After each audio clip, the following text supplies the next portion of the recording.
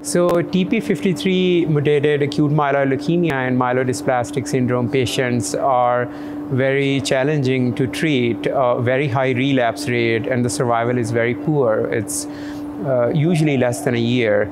And allogeneic hematopoietic stem cell transplantation is often employed in their management.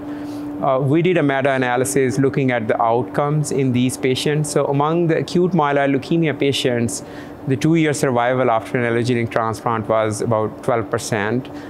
That's very low, it's poor, but patients who do not get transplant, all of them are going to die.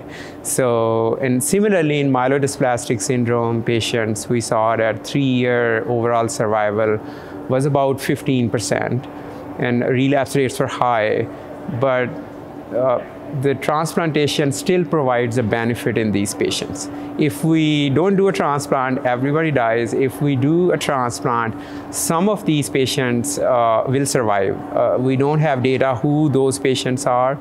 There are some studies looking at the characteristics of those patients, like high variable allele frequency of the TP53, over 40%.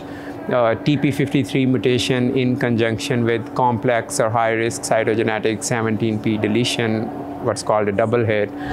Those are the patients where outcomes are even poor, but I think allogeneic transplant still has a role in management of these patients.